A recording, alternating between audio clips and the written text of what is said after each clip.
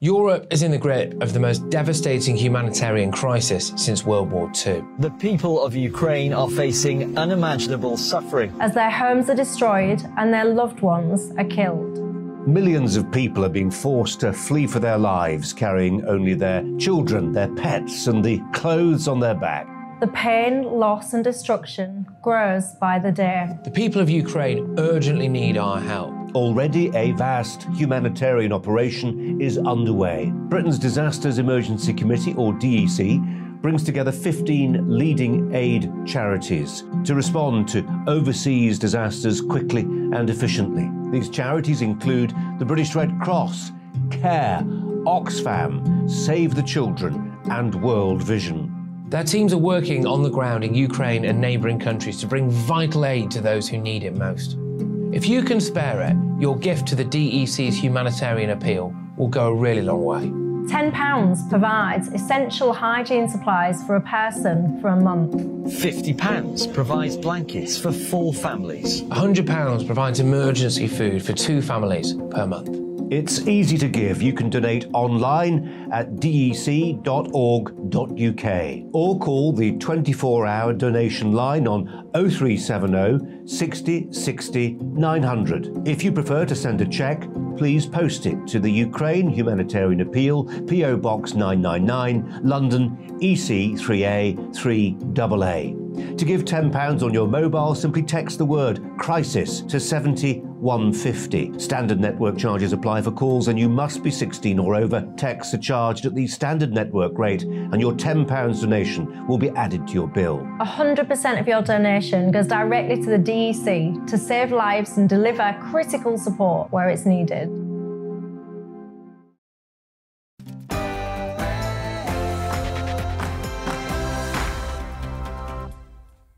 Big stories, big opinions and a few laughs along the way. I'm Mark Dolan. It's time for Headliners, in which we take a first look at tomorrow's papers.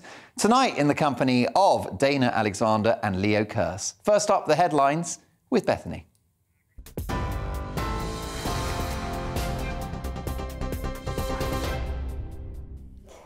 Thanks, Mark. I am Bethany Elsey in the GB newsroom. Boris Johnson has pledged economic and defensive military help to Ukraine following face-to-face talks with President Volodymyr Zelensky in Kiev.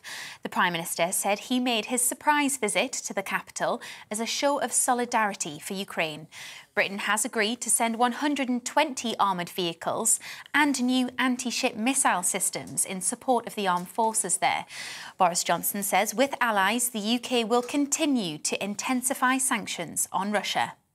Together with friends and partners, we, the UK and others, supply the equipment, the technology, the know-how, the intelligence, so that Ukraine will never be invaded again. Meanwhile, President Volodymyr Zelensky thanked the UK for its support and described Boris Johnson as one of the most principled opponents against Russia's invasion. Speaking at the joint press conference, President Zelensky called for further sanctions on all Russian banks and for an embargo on oil.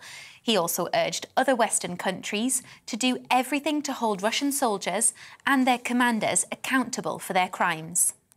I'm grateful to the United Kingdom that continues and intensifies the sanctions and also provides a significant support of Ukraine by reinforcing our defence capacities. Other democratic Western countries should follow the example of the UK. It's time to impose a complete embargo on Russian energy resources, and they should increase the amount of weapons being supplied. A senior Ukrainian official says over 4,500 people have been evacuated from cities through humanitarian corridors today. Meanwhile, the governor of the Luhansk region is urging civilians in the eastern region to flee. He warned Russia is preparing a new offensive since shelling has increased in recent days. Ukraine says Russia is planning intensified attacks in the country's east and south.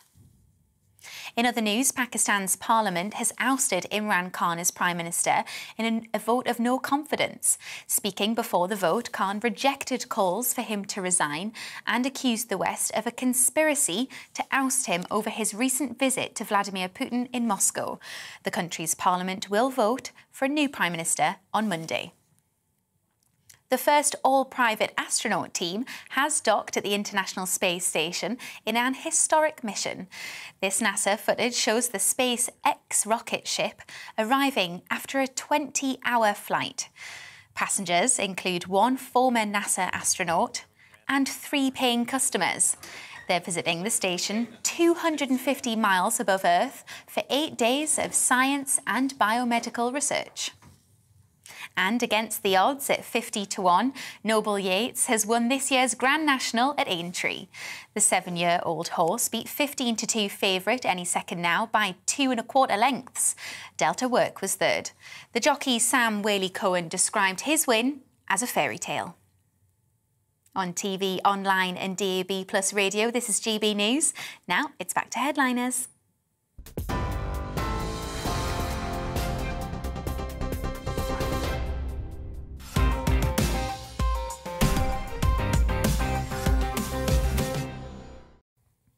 Many thanks to Bethany Elsie, who returns in an hour's time. I'm Mark Dolan, and this is Headliners, in which we take a first look at Sunday's papers in the company of 2 top comedians. Tonight, a comic more Canadian than the red maple leaf itself, Dana Alexander, and with her, a comedian more Scottish than the Crankies, Leo Kearse. Great to have you on the show. Lots to talk about. Let's start, shall we, with tomorrow's front pages. And we start with the Mail on Sunday. Rishi's on the brink. Astonishing claim that Chancellor broke US immigration law. Friends say he could quit to spare his family. The Mail on Sunday reveals his wife's mystery £4 million loan. We'll discuss whether it's game over for Rishi Sunak very shortly. The Sunday Telegraph, full-scale NATO military force to defend the borders. And Sunak faces questions over blind investment holdings. The Observer next, PM pledges new arms during surprise visit to war-torn Kyiv. And Sunak's hopes of becoming Prime Minister are over, say top Tories. The Sunday Mirror, police probe soap legend Corrie Simon quizzed by cops after boozy Aintree. Exclusive, actor questioned in van outside Toby Carvery. That's got to go down as a classic headline, hasn't it? Who doesn't love a Toby Carvery? The guy's only human. He probably just went back for more turkey. The Sunday Times now. Sunak's wife escapes number 11 Goldfish Bowl. Chancellor moves family out after tax furore. And Javid, I was a non-dom for 6 years, but now pay my full share. Is that Sajid Javid throwing his cabinet colleague under the bus, I wonder? Under the Rolls-Royce, I think, would be more appropriate. Sunday Express next. Welcome to Kyiv, my friend. Boris vows unwavering support with £100 million in arms for Ukraine.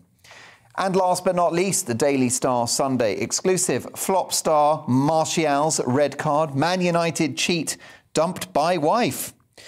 Man United misfit Anthony Martial won't be joined by his wife when he's booted back to Manchester from a loan spell abroad. He cheated on model Melanie when she was pregnant, and now she's ditched him. Back of the net, say the Daily Star Sunday. And those are your front page headlines.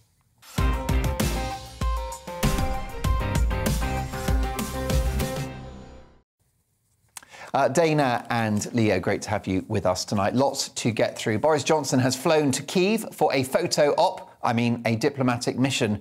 And Leo, this is all part of the rebuilding of brand Boris, isn't it? Yeah, well, it's. This war has come at an opportune time for him. He was, just a couple of months ago, he was looking like he was going to be scuppered by Partygate and various scandals. But now he's really shining. And to be honest, I'm proud of him. I'm proud of Britain's role in supporting Ukraine with financial aid, with arms to defend themselves against Russia. And for years, the criticism against Boris has been that he's been unserious. And now he's showing that he can be a serious, incredible leader. And it's dealing a huge humiliation to Putin for Boris to actually be in Kyiv and be present there and show that he's safe in Ukraine and protected by the Ukrainian services. It's great to see Britain stepping up to the mark and showing solidarity when other European countries, such as Germany, are starting to backtrack and prevaricate a little. Well, that's right. I mean, Dana, it's obviously a photo opportunity for the Prime Minister. Is it any more than than that? I think they have to do something, and I think right now Britain's in a position where it needs all of the friends that it can get. Yeah. My question is, how did he find Zelensky? If he can find Zelensky, why can't Putin? That's the question. And it's like, what do you show up with when you come to Zelensky? Well, do you think maybe there's a WhatsApp group? There's Boris and Zelensky and Macron and a few others, maybe Joe Biden. Oh, when he remembers to log in. If he could remember his passport. Yeah.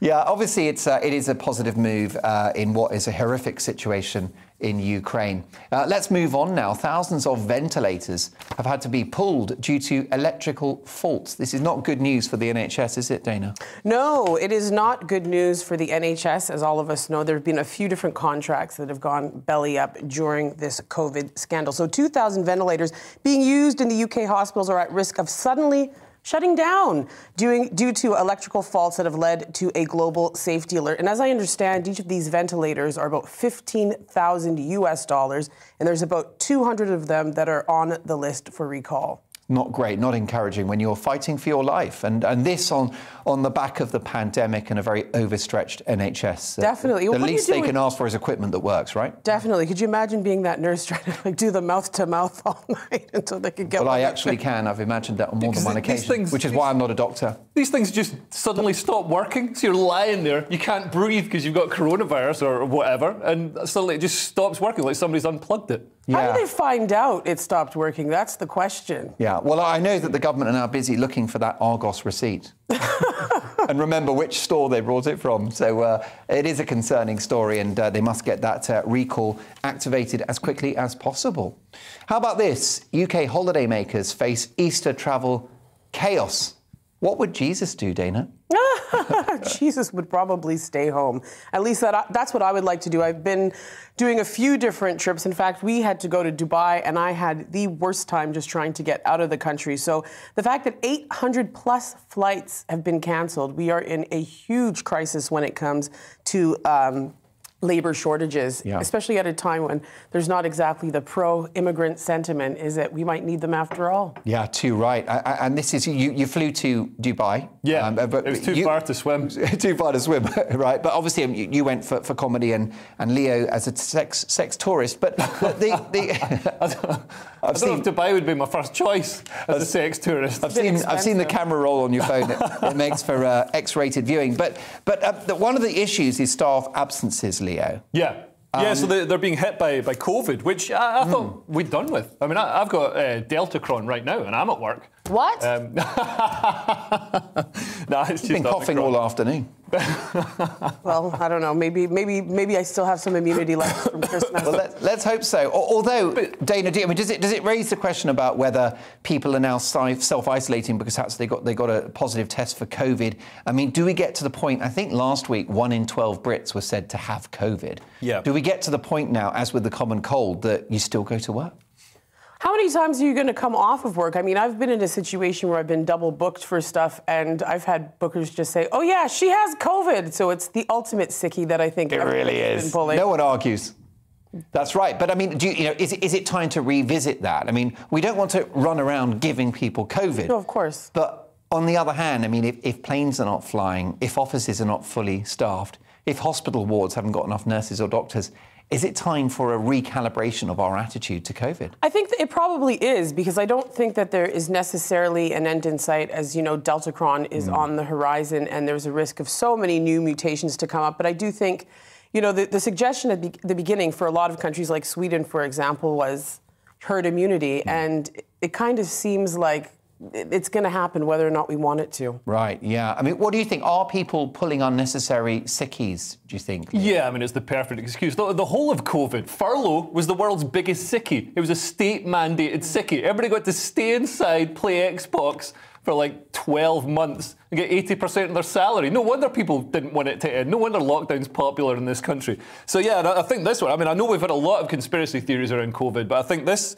actual thing, because they're telling people to get to the airport 3 hours before the flight. I think this is actually caused by, this has been put into motion by Sunglasses Hut and Weatherspoons. So they want people at the airport for 3 hours browsing the Ray-Bans. That's right. I was in an airport, I think it was Stansted Airport in Essex, a few months ago, and I counted the number of ales sold at the Wetherspoons at Stansted Airport. I think it was 16 ales. Oh my God! I think a lot of people. And it was only 7 a.m. There's honestly an argument for just doing 2 weeks at the airport. Yeah. You know, at some point I may do that. Perhaps Mrs. Dolan and I will have a falling out, and I'll just stick around with the sunglasses, and she can go to Italy. Well, it's become something of a fantasy. I'm not going to lie. I want to be like Tom Hanks in that film, The Terminal. Do you know what I mean? I just spend a few days in W.H. Smith. But there you go, each to their own. Let's move on now to this story. British men are offering rooms to Ukrainian refugees, but only if they're single. This in the Times. A horrible story, Dana. Tell me more. Yeah, so single British men offer beds to female refugees. Ukrainian refugees are using Facebook groups to seek safe homes in the UK and are being put at risk of sexual exploitation, a Times investigation reveals. So I think as soon as you see a man offering a bed specifically to a female, I don't see how anyone doesn't see red flag. Yeah. Immediately. Correct. Yeah, it's deeply concerning, and notwithstanding getting refugees out of Ukraine to safety, they need safety wherever they arrive too, don't they, Leo? Well, I think you're both being a bit cynical about this. I mean, one of these men said to the woman on the forum, the Ukrainian refugee, said, "Don't worry, I am not a sex maniac." So that's reassuring, surely. Well, that was my opening gambit. And she had to remove the rose petals from the bed. That was always my chat-up line. It's great to see single men stepping up to do their bit for the refugee crisis. But I've got to say, it's not just sexual exploitation. I've been on there trying to find a nanny. So... Even though he doesn't have a kid. Yeah. I got one on the way, though. Oh. Yeah. Oh. Yeah. You're getting to that age now. You don't want to exploit someone sexually. You just want them to do the washing up. Yeah, absolutely. And I can do the sexual exploitation on myself in my own time. And we look forward to hearing more about that in part 2 of the show. Marine Le Pen is inching closer to Emmanuel Macron in the French election. So, what do we think about this, Leo? The press are pretty concerned because they consider this woman to be far right. So is she going to win, and what will happen if she does? Is anyone not considered far right these days? But is she not old school, genuine far right? Well, I mean, this is the thing. I mean, a lot of far right ideas in France seem to be seeing a bit of a resurgence. I mean, Macron, who's a centrist, for months has been seen as shoo-in for the election. But this recent poll actually puts Miss Le Pen, who's the heir to the far-right National Front Party, above him, 50.5% to 49.5% in a second-round matchup. So, I mean, other polls are still putting Macron ahead, but obviously it's pretty close, and after Trump and after Brexit, we can see that, there can be some surprises. But Macron is seen as sort of out of touch. He's elitist, he's a globalist. And, some of the ideas espoused by people who are seen as far-right populists, maybe people should listen to those concerns around globalisation. Like her father's Holocaust denying. Right, and this is the problem. What their parents did? One of the biggest problems is her surname, right? Yeah, fair enough, fair enough. Do we know about her policy platform? Yeah, I think she's very anti-immigration. I think she wanted to make sure that any kind of social welfare went, to the French people first. That's pretty much anti-immigrant sentiments around. But I think we're looking at a time, especially now in the West, that our demographics are going to change, and much like, even the Tory party here, they will need black and brown votes if they want to survive. I think that's a fair point. So they got to lighten up. If she does win, I mean, there's a case to be made that perhaps not everybody wants unfettered immigration of hundreds of thousands of people a year, and some of them from ideologies and places that are, ideologically inconsistent with Western democracies. I mean, we saw the terrible terror attacks in France. You can understand why some people might be concerned about. But has that horse not already bolted, given the diversity that currently exists in France anyway? I mean, there's talk about closing the stable door. To be said that the horse is already bolted, but I mean, There's no need to, rush more horses through that door as well. I mean, do we know whether this is just media speculation? Does she have any serious chance of winning? Because no, I mean, the poll, it would be a major political earthquake. The poll said that she's ahead. So one poll has said that she's ahead, and also not since Charles de Gaulle in 1965 has France re-elected a president who's got a majority in the Assembly. So that's what Macron has got. So he would be going against. I mean, this would be, in terms of European politics, this would be a Trump moment if she did win, wouldn't it, Dana? Yeah, I guess it would be a Trump moment, but, it's too close to call, I think, for the time being. And one of the big things that both of them have to face is that there's a low voter turnout. So if she does actually sneak ahead, she actually risks having a lot of the people who are left or far left showing up and voting for Macron just to get her out of there. Fascinating story. How about this before the break? Rishi Sunak's hopes of becoming Prime Minister are over, according to Tory insiders. This on the front page of The Observer, Dana. Yeah, so Rishi Sunak's hopes of becoming Prime Minister are over, says top Tory. Senior party figures think that the furor over the Chancellor's U.S. green card and his wife's tax affairs have put an end to his chances. And I think this is a bit wild right now when we're asking British people to be paying more taxes when we find out his wife's, who we all know is richer than the Queen, and she's claimed, what was the status again? Non-dom status, and she's not paying tax. And for her to so quickly show up and say, yeah, I'll pay the tax. And I think she might even be paying back some of the tax she's not paid in the past as well. So I wonder what that sum would actually be. But she doesn't have to pay the tax, does she? I wonder whether this is, the fact that she's buckled so quickly to do so. Do you not find as an extremely accomplished individual that happens to be female, that this is a bit sexist, that somehow it should matter what her bank balance is? We're talking about Rishi Sunak, the Chancellor, not his wife. Is it a bit sexist? Well, you say that, but I mean, when you have a wife, they're communal assets, are they not, right? So she knew that she had to switch that up. Nobody had to force her. Nobody had to force her hand. She did it right away. And no, I think she's doing the right thing. She has her eye on the prize, and that's her husband's success in government. Leo, I'm a married man. You're about to be a married man. I think we should have that. Congratulations, of course. It was a couple of weeks ago, wasn't it? Yeah. We should have a conversation with our spouses about this idea of shared fortunes. Non-domicile. No, but also I didn't realise that her money was mine too. But I mean, is it game over for Rishi? I think completely. It's not good, is it? This is completely. He's calling it a smear campaign. It's facts. You can't smear someone with facts. It's ridiculous. And as Dana says, I agree with Dana. Marriage is a financial union between two people. So of course her financial status matters. And the fact that she's not domiciled in this country. I mean, is it too much to ask that the people who run our grandest institutions just live here? Well, but that's her not. I mean, that's a basic. Yeah, but she's an Indian woman. Wife. She was born in India, and the Indian rules are that you cannot have dual citizenship. So she'd have to relinquish her homeland, which I think is a lot to ask, just because of her husband's job. I think if you're going to be in politics in the UK, you should really commit to being in the UK. And Rishi also had a green card while he was Chancellor. He had a green card for America. He might be using that now. He might have to reapply for it. I wouldn't blame him. He had to pay worldwide tax on his worldwide earnings in America. So I mean, don't just have one foot in the UK and one foot out. Commit to the UK if you want to be Chancellor. Don't we want these high achievers at the top of government? They'll still, honestly, high achiever at the top of government. I would love to see a high achiever at the top of government. I don't think we've got any right now. One thing I find very interesting is that this makes him only slightly less unpopular than Boris. That's interesting, wasn't it? Yeah, reflect on that. Say? Well, Boris will be happy because he's got one less headache next door to worry about. He's had a good week, that's very clear.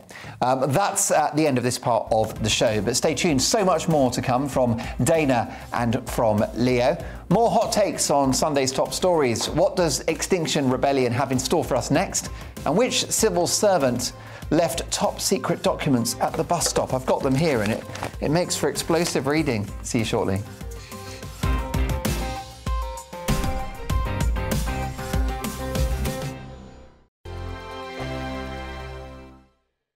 Europe is in the grip of the most devastating humanitarian crisis since World War II. The people of Ukraine are facing unimaginable suffering as their homes are destroyed and their loved ones are killed.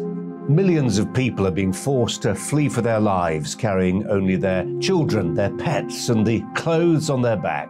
The pain, loss and destruction grows by the day. The people of Ukraine urgently need our help. Already a vast humanitarian operation is underway. Britain's Disasters Emergency Committee, or DEC, brings together 15 leading aid charities to respond to overseas disasters quickly and efficiently. These charities include the British Red Cross, CARE, Oxfam, Save the Children and World Vision. Their teams are working on the ground in Ukraine and neighbouring countries to bring vital aid to those who need it most. If you can spare it, your gift to the DEC's humanitarian appeal will go a really long way.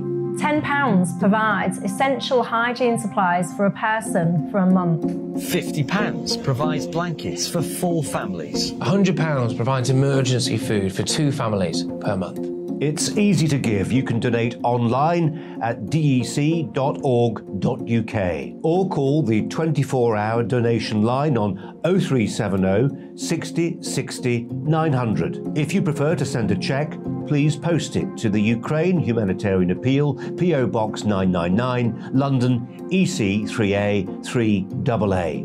To give £10 on your mobile, simply text the word crisis to 70150. Standard network charges apply for calls and you must be 16 or over. Texts are charged at the standard network rate and your £10 donation will be added to your bill. 100% of your donation goes directly to the DEC to save lives and deliver critical support where it's needed.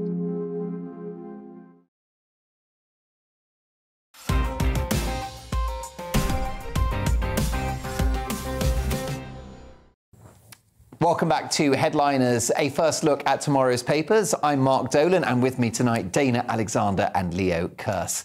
A civil servant left classified documents at a bus stop. This from the Sunday Mail. Dana. Yeah, so top civil servant left 50 secret documents that revealed locations of US and British special forces in Afghanistan at a bus stop. And top secret documents left at the bus stop by hapless civil servant contained locations of British special forces in Kabul and endangered the lives of elite US soldiers, it has emerged. And it was even labeled secret eyes only. Are you serious? Ridiculous. Right now? And so apparently he left it here and it got soaked in the rain, and whoever found it took the time to dry it out and read it. Yeah, well, that was a very sophisticated spy with access to a hairdryer. This is a crazy story. And also, what's going on with these printouts? Has this person not heard of PDFs and emails? You wonder, he's probably very old school. He's probably a little messy like Columbo. Yeah, you're right. I mean, first of all, what is this civil servant doing at a bus stop? He doesn't have a car? Like, what's happening here? You're so right. He's probably trapped in a loveless marriage. He drinks whiskey, you know, he's lonely, he's old school. I mean, Talking of old school, I used to work for the Foreign Office, and part of the process of sending, I can't remember, was it diplomatic telegrams or something, was we used those old floppy disks. You know, not even the little floppy disks, but the big, actually floppy ones. Oh, wow, from the 80s. Yeah, it was crazy. I don't know if that was part of, you know, nobody's going to be able to encrypt or unencrypt or read them because nobody's got a laptop from 1982 anymore. Well, look, I'm loving the Columbo imagery, I've got to say, and we'll definitely file file this. At a bus stop. That says it all, right? Just one more thing. We'll file that under You Had One Job. How about this? The Putin propaganda machine seems to be working well in Russia. A story in Sunday's Independent, Leo. Yeah, this is rather sad. So Vladimir Putin is keeping the support of the majority of Russians thanks to increasingly powerful state propaganda. This is according to the head of an independent TV channel that was shut down by the regime. So Putin's regime brought through laws that said that any mention of the war in Ukraine would mean that you'd be cancelled, you'd be liable for 15 years in jail. So that means that Novaya Gazeta, which is an independent newspaper, has had to remove lots of stories, and this TV channel, the Dozd channel, has been forced to shut. So Putin was, up until now, Putin was allowing a couple of independent media sources to operate, just to give his regime, the illusion of having a free and independent media. Now he's gone full on. Chairman Mao. And also, you know, this is happening just as the West is cutting off access to social media, and Russia is cutting off access to internet from the West. So previously, you know, people like Alexei Navalny, the Russian opposition leader, would be able to get his message out on YouTube or on social networks, and now that's not available as much. I mean, there still are ways to get it, but it's trickier. So people are just watching the Russian state propaganda, which you might be surprised to learn is overwhelmingly biased towards Putin. Yeah, this is the issue, is that somehow we need to get through to the people of Russia in order to really move the needle in this conflict, don't we? Because it's support at home that props up Putin. Well, I'll tell you this. If people didn't support Putin, I can't imagine that they'd say anything. Anti-war protesters are being thrown in jail left and right. And when it comes to some of his propaganda, I'm sure we all saw that Zelensky with that fake head. Like, who's going to believe that? Right? And what I'm really curious about is how much access Russians have to VPNs, really, because it's not that difficult. And hopefully, like, you know, the VPN companies give Russians some free VPN subscriptions. Why not? Yeah. It'd solve it. Maybe we should that. sort of just helicopter, I don't know, Samsungs into Moscow, just sort of drop them from the sky.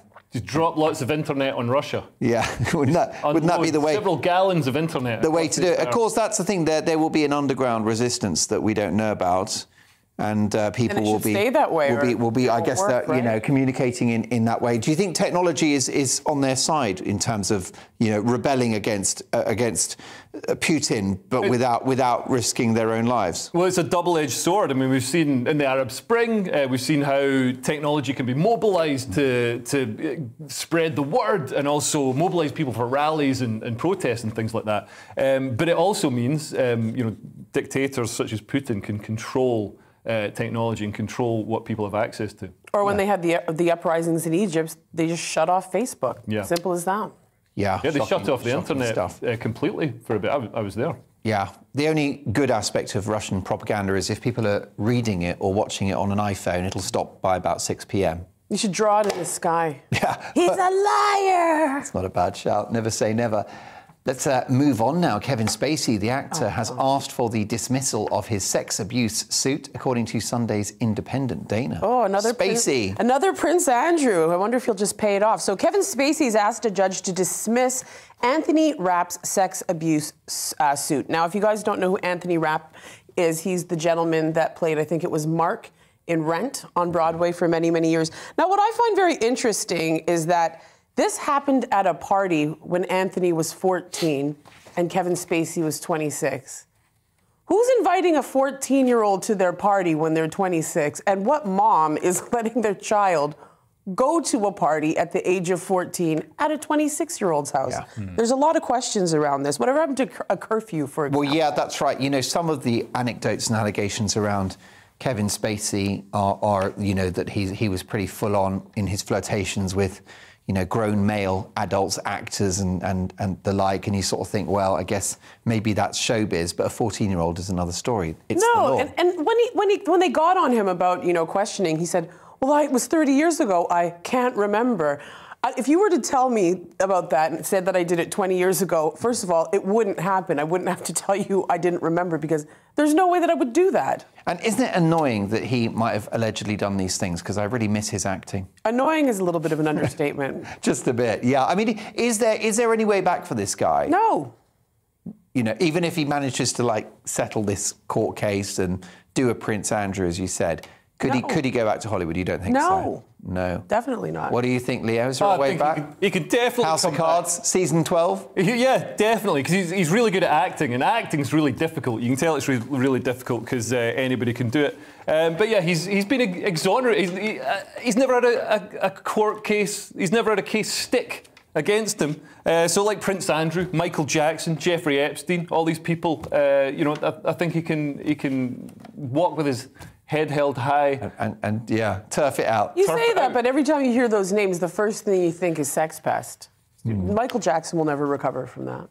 I think he's due a comeback. I think. Like a zombie. There's quite a few things Michael Jackson will never recover from. Thank goodness for small mercies. Extinction Rebellion have said they will bring London to a halt, according to The Observer, Leo. Oh, God. I mean, unless they're going to unleash a new strain of coronavirus, I don't think there's any chance of Extinction Rebellion bringing anything to a halt. So they say they're going to take part in a mass sit-down protest. They love sitting down. I mean, they're vegans, so they don't have the energy to stand for long periods of time. But it's at the heart of London's shopping district, which they think is at Marble Arch. They're completely wrong. It's at Westfield. Go to Westfield and sit down. But yeah, several thousand demonstrators with multicoloured flags gathered near Marble Arch on Saturday morning, and they moved to Regent Street in Oxford Circus. They sat down on the road. I don't just Extinction Rebellion. It's like, pick your moment. Not right now. Not when we're facing a fuel and energy crisis, which is doing the work of Extinction Rebellion for them. You know, we've got to cut our fuel consumption because we can't afford it. But yeah, just wait until we're not, Europe and the West aren't at war with Russia. And yeah, also they're such hypocrites. You know for a fact they didn't all ride horses into this protest. They all got transport, they used energy, they used fossil fuels to get there. They're all wearing clothes, shipped there in trucks and made from synthetic fibres, which are made from oil. And also in the UK, we have been exemplary in bringing our carbon emissions down. If they want to protest people who are, creating a lot of carbon emissions, go to China. Go to China, knock on Xi Jinping's door and say, Mr. Xi Jinping, please stop digging up so much coal and burning it. The problem is that if we keep using oil and gas at the rates that we're using them at, there's only about 46 years left of reserves. And that's a basic fact. There are renewable resources that we can use. Those include solar, wind, hydroelectric, geothermal, ocean, hydrogen, biomass. So there are things that we can do. And I mean, irregardless of whether or not they took the trains and used the energies, we have to reinvest in these other energy sources because we don't have a choice. But that message is clear, isn't it? And Boris Johnson is committed to wind power and nuclear, which, of course, is pretty clean. Probably just as committed as he was to the lockdown, right? But I've been hearing that fossil fuels are about to run out for literally 46 years. It's like, as long as I've been alive, I've been hearing that, the world is about to end, all these doomsayers. Remember when the guys with sandwich boards saying the end of the world is nigh? Used to be the crazy people in the street. They still are. They're just called Extinction Rebellion now. Isn't the issue, notwithstanding a debate around climate change, that their PR is wrong, that the strategy is going to backfire because they're going to annoy the British public rather than take the public with them? I mean, lucky you get annoyed. If you really want to start a rebellion or you really want to fight the system, I hope they'd be doing more than just annoying. But my suggestion is that it may backfire and actually be counterproductive. Is that What's the alternative? Democracy, political parties being lobbied to do more for the environment, perhaps? Do you think that's not happening? Well, I guess so. I mean, I think there are competing lobbies, aren't there? Sure. Big I think business it's a multifaceted approach, and I think the fact that we're talking about it right now on the news shows that, hey, they're getting their message out there, aren't they? Yeah. But I'm just, true. I think they all have a carbon footprint, and they could all reduce it to zero by stepping in front of an electric vehicle. So, I think they're complete hypocrites. I don't judge them and what they do with how they live their lives. So they should stop forcing their beliefs on other people. But the problem is we got to share this energy. We got to share the planet. I mean, somebody has to care about this at some point, and action does have to be taken. And it might annoy the British public, and I don't know. I don't think it's enough to backfire. Yeah. Isn't the question also about the timeline, that we can all agree that nuclear and renewables is the long-term future for this country and for the world? But it's just that the push to go green in recent years has made European countries, particularly Italy and Germany, dependent on Vladimir Putin's oil and gas. And therefore, in a sense, the eco-agenda has actually backfired geopolitically. That's a really interesting point. I never really thought of it that way. Either way, we know that we have to reinvest. Yeah, I think you're right. That's the ultimate issue. A great debate, which of course will continue. The government has outsourced the visa application process, and it hasn't gone to plan, according to the Sunday Times, Dana. Yes, so contractor behind the visa scheme chaos cannot update the applicants. So I think it is 12,500 Ukrainian refugees are looking to settle into Britain, and we've only been able to accommodate about a tenth because they can't basically get through. And anyone who lives in this country is not shocked by that. No. Let's be honest. It's kind of like when British people say, oh, we should go out for a coffee. They don't mean it. They never mean it. It's very true. Your call is important to us. Yeah. Not if you're a refugee. Yeah, well, who would have thought that a government organisation would mess something up? I mean, have we not learned any lessons from every single other government organisation that's ever existed? Look at the DVLA. Like, obviously, anything like this is going to be run exactly the same as the DVLA. So I'd be amazed if anybody gets their refugee application in before the war ends. But it's also bigger because the company has a sole focus on generating. So the company that has been outsourced to a French. Yes, it's not actually the state that messed up. Exactly. So the problem is that their sole focus is generating income and not actually helping people, right? Yeah, too right. A shocker. Well, we're going to take a very short break, but we've saved our best till last. In part 3, we'll be discussing prisoners who self-identify as baby. You heard me right. And Andrew, Prince Andrew, who thinks he's going to identify as an important prince. Lots of stories to get through. See you shortly.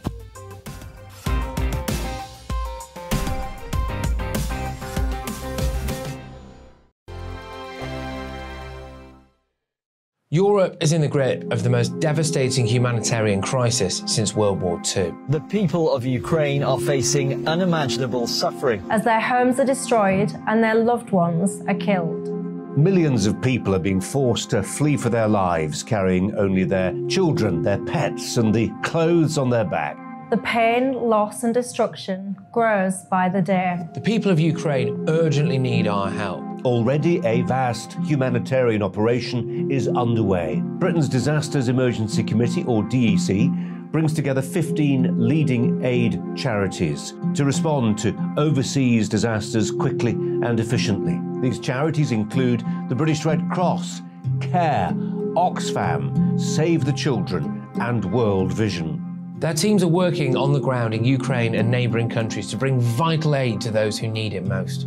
If you can spare it, your gift to the DEC's humanitarian appeal will go a really long way. £10 provides essential hygiene supplies for a person for a month. £50 provides blankets for 4 families. £100 provides emergency food for 2 families per month.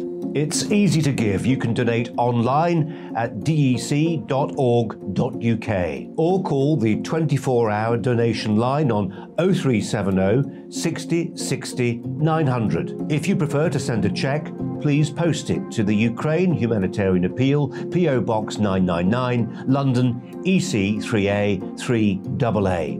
To give £10 on your mobile, simply text the word crisis to 70150. Standard network charges apply for calls and you must be 16 or over. Texts are charged at the standard network rate and your £10 donation will be added to your bill. 100% of your donation goes directly to the DEC to save lives and deliver critical support where it's needed.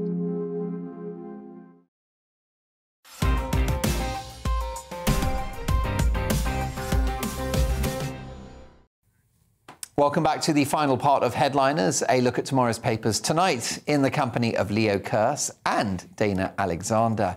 And in this part of the show, we always go into the weird and wonderful stories from Sunday's papers. And let's have a look at this one. How many police officers does it take to reclaim a Yorkshire Terrier, Leo?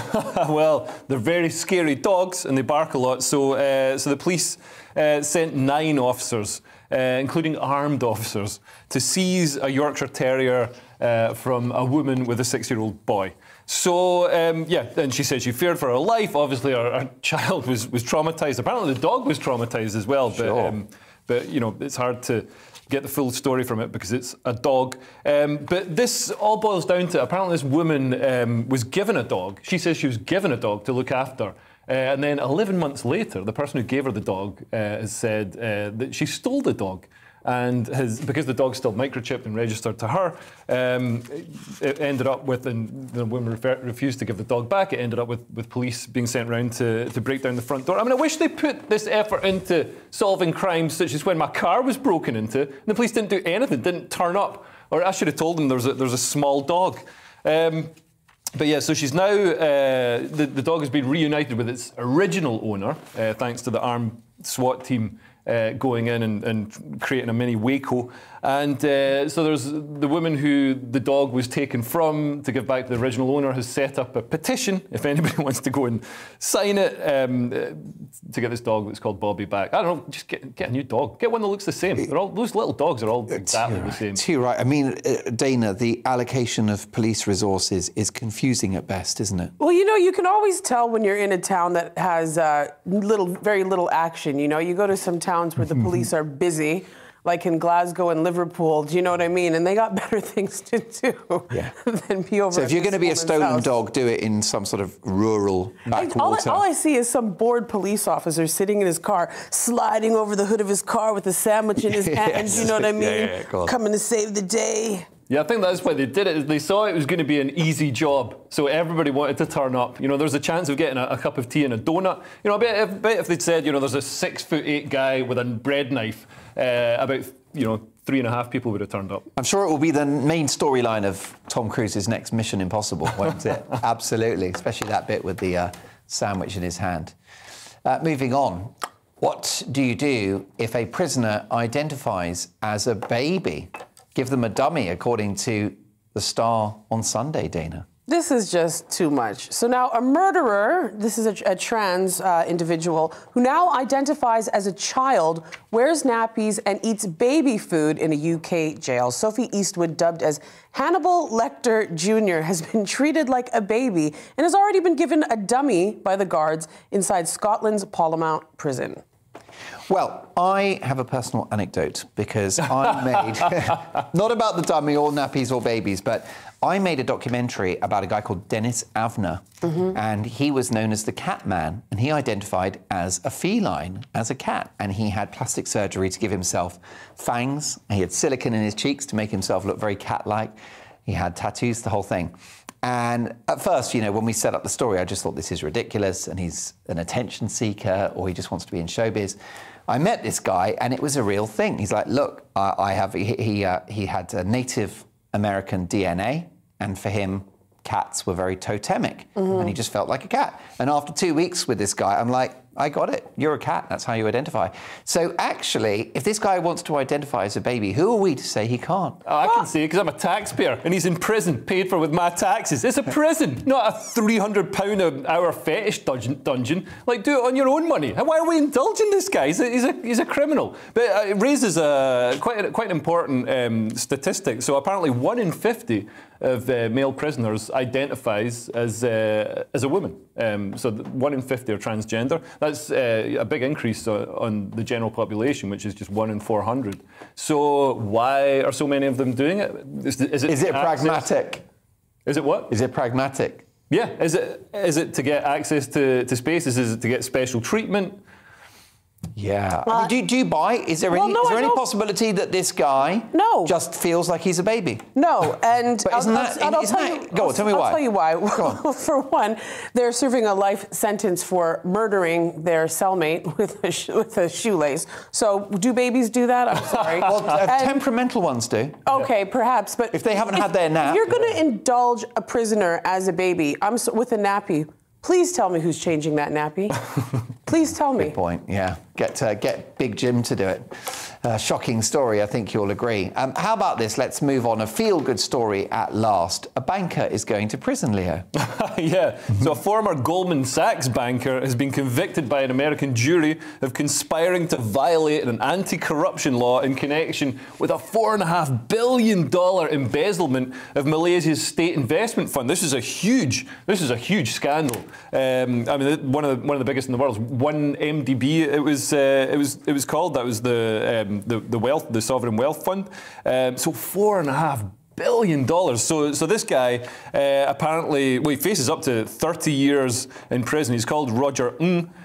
He's Goldman's former top investment banker from Malaysia, and I believe he took funds. He enabled, the grafting of these funds from this investment fund.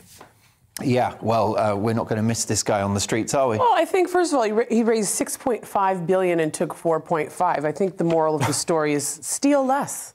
You know what I mean? And I'm sorry, who has $4.5 billion to spend on artwork and investing in the Wolf of Wall Street movie, which I think is a full circle moment? Yeah, it's nearly as bad as Mrs. Sunak, isn't it?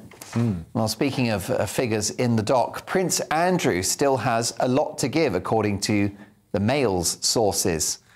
What do we think about this, Dana? Is there a way back for Prince Andrew? No, there's never a way back. Disgraced Kevin Spacey, still. Prince Andrew? No. I mean, maybe they could do a reality show. I think he should go onto children's television. That's what I think he should do. Who, Andrew? Pull a Savile, you know what I'm saying? Oh, Anyways, blimey. Andrew still has a lot to give. Disgraced Duke still wants to return to the public life, insists friends who can be rehabilitated despite the $12 million rape case payout that he made to Virginia Roberts. No, what is he thinking? And then he went into this long Instagram post about his life in the Falkland Wars and, you know, the time when he lost all ability to sweat. Give me a break. However, what about forgiveness? Forgiveness? What about jail? Well, no criminal case was ever brought against him. And he made a generous donation of $12 million. The Queen made a generous donation, and you and I made a generous donation. Yes, we did. Let's be honest about that. Well, he made too many donations, which is why he got in trouble in the first place. Oh. But here's the thing, Leo Kearse. This is coming from his people, friends of the prince, but they're just barking up the wrong tree, aren't they? It's not going to happen. There are still some friends of the prince. Yeah, I mean, they obviously want him to be rehabilitated. But no, I mean, to be honest, he was a terrible prince. Even before he was outed as some sort of creepy... quasi-paedophile. Although, of course, he denies any allegations. Yeah, no allegations ever landed, and he paid that $12 million. Doesn't he have like 35 teddy bears on his bed or some nonsense that have to be set in a certain way? Another allegation that cannot be stood up. But I love these conspiracy theories that go around. Yeah, I mean, look, the guy has been found guilty of nothing. He denies all allegations strenuously. What is he going to do with the rest of his life?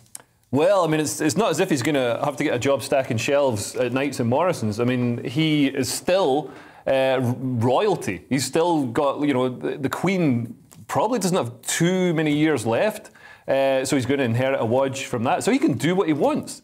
He can kick up his heels, enjoy living in palace. What's he going to do? Basically just, you know, ride his horse and... Make friends with another Epstein, maybe. Yeah, maybe. That's now it. That Get on Facebook. Now he knows it only costs $12 million. Find some new dodgy friends. Fascinating stuff. How about this? The next story is about something quite close to my heart. I am a cheapskate after all. Leo, I'm very excited about this shop. I think it's actually very anti-Scottish and prejudice that you gave this story to a Scotsman, because it's about Britain's cheapest shop, which I can't wait to visit. You've heard of pound shops. This is a 20 pence shop, and not in the 60s when 20 pence was a lot of money. This is right now, right here. This is in Yorkshire, in West Yorkshire. Founder Steve Nelson launched the 20p shop in Otley around 5 years ago, and it's been a huge success because it's incredibly cheap. And so he gets all kinds of random stuff into the shop, and one lucky customer bought jewellery in the shop for just 20 pence because it's a 20 pence shop, had it valued at £120. What an amazing... That's better than buying Bitcoin. Now. She's rich now. Better than buying Bitcoin. I might buy a bracelet for Mrs. Dolan from this 20p shop, and I'll just tell her, don't wear it for prolonged periods because you might get a rash. Yeah. I just feel that Lidl has been ripping me off all these years. Yeah, correct. Lidl is like Harrods compared to this place. Yeah. Well, you can get everything in here. They have clothing, they have food, like pot noodle. A lot of the food is past its sell-by date, but you can still eat it if you're crazy. And furniture as well, 20 pence furniture. Somebody got a hall carpet. I mean, he describes it as a hall carpet. It was a roll of carpet. Well, is it like a charity shop? Is it second-hand gear, or what is it? So no, it's as far as I know, it's new. It's new. So it might be slightly expired, slightly tampered with, but it's 20 pence. I mean, I think it's a great idea, and very bad news for the share price of Poundland, Dana. I guess, but I don't know how you pay rent with things that are 20p. That doesn't make any sense. Well, it's volume. It's a volume model, I guess. That's true, and they have customers that are coming in there 2 and 3 times a day. I'm sorry, but I'm not buying furniture from a place that sells pot noodle. I'm too suspicious. Maybe if it was a 50p shop. God, I love these cheap I wouldn't buy, like, brake fluid there. I find it incredible. I mean, I love Primark, for example. I just think the bargains are great. Yes. The reason why it's so cheap is the customers have to tidy up before they start shopping. And how much is the bag going to be? I've bought bags for 20p. The bag's a killer. Yeah, the bag, that's where the profit is. There you go. Moving on, we've got 2 more stories, and let's see if we can get them in, because they're both corkers. Westminster Council have been reviewing statues, Dana. Ooh, statues, the contentious issue of statues. We saw so many different statues come down, Edward Colston, as I'm sure a lot of people are familiar with in Bristol. So Winston Churchill has apparent racist views, according to Westminster Statue Review. The wartime leader was on a list of more than 50 monuments, which officials deemed at risk in light of the Black Lives Matter protests. I mean, here's the thing, clearly, there is some suggestion that Winston Churchill said and thought some pretty horrific things. But he defeated Hitler. Does that not trump everything else? Well, I mean, let's see if they can even get them to change the placard to say something about Bengal. I mean, that was one of the issues with Colston, is they wouldn't even tell the story. And I think something that was very interesting, when all of this went down in Bengal, there was somebody who sat there and wrote a long book and documented exactly how this famine went down, and the Brits came in and they burnt that book. So it's another case of revisionist history, and I think it's up to the people whether or not... Copies. He wrote several. Anyways, but it's up to the British public whether or not they want it to come down, right? Yeah. How do you feel about Saddam coming down? How do you feel about the statues of Hitler coming down? I'm not comparing him to them necessarily, but you know, 3 million Bengals starving is nothing to forget about. Important conversation to have. Leo, what do you think about this? Well, I mean, he may have had some views that were slightly dodgy by the standards of a university campus in 2022. But it was the old days, and everybody had slightly dodgy views in the old days because it was the old days. It was before we had, you know, all this. But it was before civil rights, the colonial era. Rights. It was colonial era. So I'd be surprised if he did have the exact same correct woke opinions as a gender studies graduate who lives in Brighton in 2022. And I think, you know, really, we should look to Ukraine, which has really shown us how Western civilization should be lived. They're protecting their statues. If you look at Kyiv and other cities in Ukraine, they're putting sandbags around the statues to protect them from any shrapnel. That's what we should be doing instead of tearing our statues down and destroying our history. Last but not least, in the Sunday Express, vegetable oil in Waitrose. Tell me more. More supermarket news. So this is the cost of living crisis. So major supermarket chains, including Waitrose and Morrison's, are rationing cooking oil products, allowing customers to only buy 2 bottles each. So this includes sunflower oil, olive oil, rapeseed oil and other products. But I've actually converted my chip fryer to run on old diesel. So that's going to save. I wonder what the smell was. But I think this is time for air fryers to shine. You don't need oil to fry. Have you ever used an air fryer? I've never used one, but I'm going to get one. Fryer, yeah. You don't own one? I do. Are they good? 40 pounds at Morrison's. I quite like mine. I mean, the problem that I have with my air fryer is that there's just not enough volume, right? A lot of them, the units are about this big at most. So if you have a family, if you want to serve everyone hot food at the same time, you're probably better off with So how does an air fryer work? So it's convection, basically, so hot air blows through it. So what you would do is you take something like a very low calorie, whatever a low calorie oil spray is, on whatever you want, from chicken fingers to chicken wings to chips, yeah. And it's really good for a lot of frozen stuff, and it's really good for reheating. Oh, man. I find, like, if I just want to grab a piece of pizza from the night before, I'll throw it in. And God, I think it might actually. Life. And I think it might actually save on energy. That'd be something to look into. Yeah, that's great. A nice little advert there for a air fryer. Maybe from the 20p shop. Money and not going don't buy one for the 20p shop because it'll probably burn the house down, won't it? These food issues are going to continue for as long as the war rages, Leo. Absolutely, yeah. I mean, the reason sunflower oil is spiking in price is because Ukraine grows sunflower seeds. So now with the wheat and sunflowers of Ukraine not being grown and not being exported, and also Russia as well, grows a lot of foodstuffs. So we're going to see a lot of food products go up in price in the UK, but also we're going to see a lot of problems with starvation and lack of access to food in third world countries. Yeah, I mean, then we just have to build a statue for whoever creates this problem. Yeah, well, that's bound to happen, isn't it? It's been a very interesting conversation. I want to thank my brilliant guests tonight on Headliners, the brilliant Dana Alexander, and of course, the one and only Leo Kearse. Headliners is back tomorrow with more front page stories at 11 o'clock, so do join us then. And we've also got a very busy show tomorrow for Mark Dolan tonight, which starts at 9 tomorrow. We've got some really big debating issues. We're going to look at whether we should bring back hanging for the worst crimes. And also, we've got my all-star panel. We look forward to that. So thanks for your company. It's been a busy 3 hours. I'll see you tomorrow at 9.